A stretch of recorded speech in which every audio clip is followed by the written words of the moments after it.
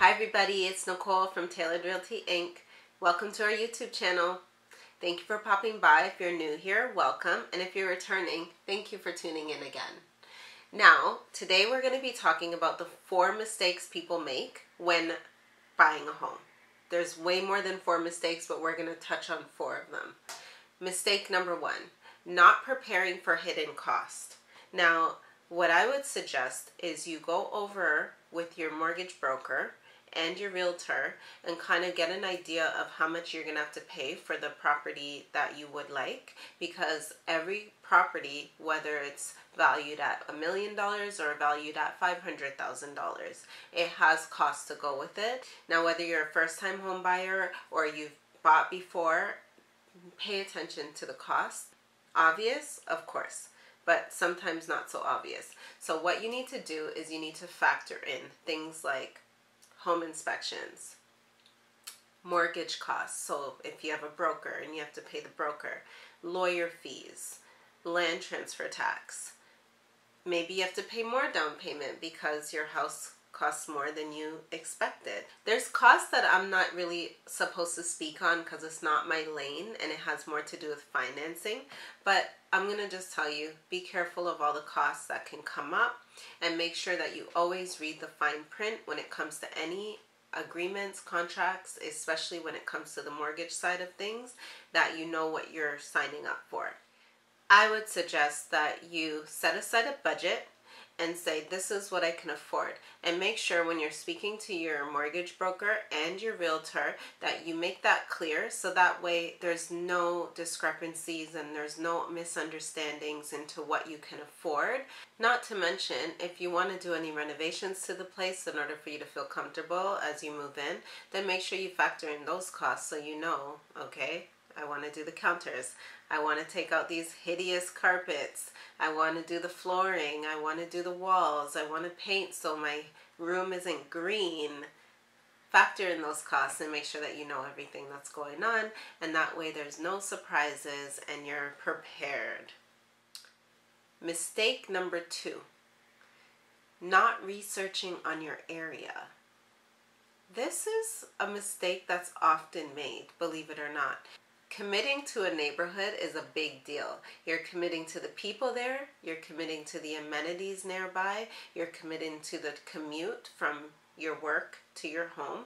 If you work from home, God bless. But if you don't, then you need to factor that in. Do you want to move to the suburbs? Are you expanding your family? Do you want to live near the desired school for your children? Factor all of that stuff in. I would suggest take a drive around the neighborhood, see what's there, make sure that this is somewhere that you want to live. Mistake number 3, making a competitive offer. Now, this can go both ways. So let me touch on the first way. You can overpay for a property, which is no good. Don't base your decision on emotions and not fact, unless there's something to that property that is valuable to you. If there's a school that you would love your child to go to, or if your mother lives down the street and you really want that property and it's the only one that popped up on the market for now, then maybe you'll overpay for that. But just because you love a property does not mean you should immediately overpay for it. I mean, as I said, if there's some secret value there for you and it tugs on your emotional heartstrings, okay, but please check the comparables, because if shit hits the fan and you gotta sell, did you want to lose? Do you want to be in the red or do you want to be in the green? Right? So think about that before you place an offer. I have a horrible story. I made that mistake and I'll never make that mistake again. I overpaid for a property that I was actually flipping, and it was, I call it the house of Chucky. It was the worst mistake of my life, real estate wise. And I don't know how I got out unscathed. Luckily, I got out without losing money. That ended up being a unicorn. honestly.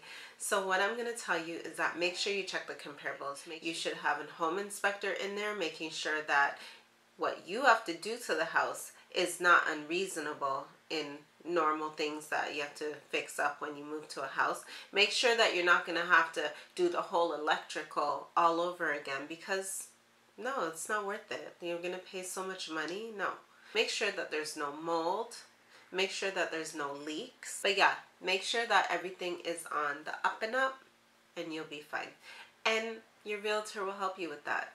If you have a good realtor, they'll make sure that you're taken care of. And that's why it's important to use a realtor in transactions, because they're the professionals.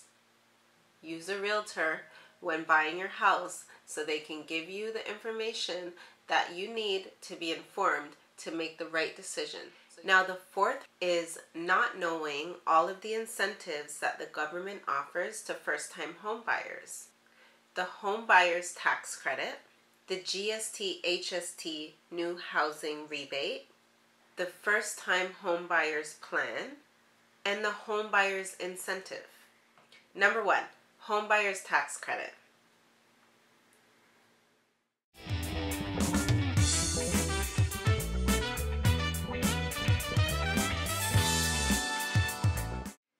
Number 2, GST/HST housing rebate.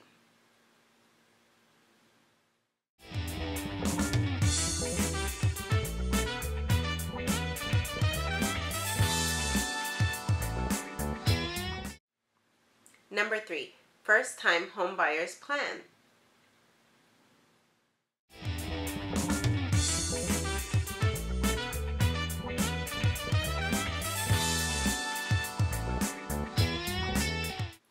And number 4, home buyer's incentive.